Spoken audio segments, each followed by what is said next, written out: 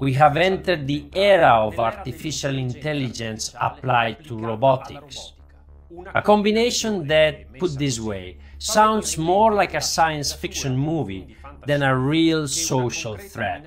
But it's real, and it's happening now, without much noise, without people noticing, or worse, while most people, spoon-fed by media, applaud enthusiastically and mesmerized.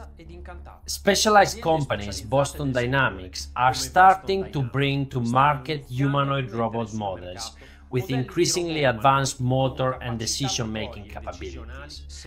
The mechanical arms on assembly lines are already being replaced by androids, capable of analyzing, selecting, and correcting in real time. Amazon is already testing entire departments of them in its US warehouses. Meanwhile, in Asia, especially South Korea and Japan, hospitals are beginning to rely on artificial nurses capable of interacting with patients, administering medication, and analyzing symptoms. This is only the beginning.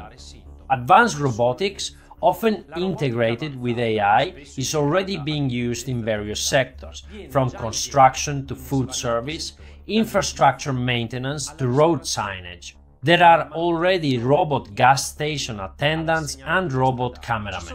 Practice: there is no sector where it won't be applied. It's safer, more efficient, more cost-effective for employers. And in all this, there's no scandal, no controversy.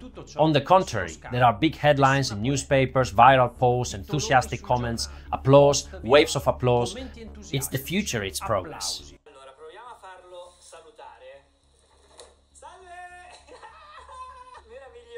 But is this really the kind of innovation